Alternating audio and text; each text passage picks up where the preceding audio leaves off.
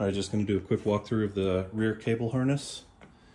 So I've got my grommet right here on the inside of the driver's side footwell. So I've got the rear harness going in through here, tucked under the 3/4 frame, up under into the trans tunnel. I'm using a couple of locations. I'm using the cable clips with rivets to hold them in, and then there's a few other places I'm using zip ties just for due to access with a drill and things like that.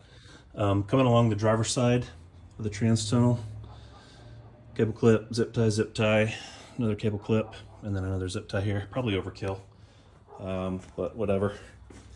Coming in through here in the rear, let's see if I can get a good shot of this. I'm actually coming up over this angled 3/4 tube here. I've got a little breakout here for my USB ports. That's right there on the trans tunnel. So I put some weather pack connectors on those. Run it down along here. You can see the other cable clip, and then cable clip there.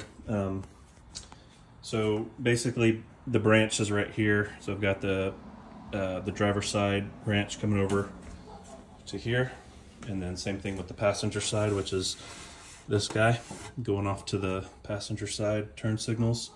And then the middle one is actually my that's my reverse light, and I've got it just kind of poking out right in the middle there, so I'm going to put a reverse light on my car.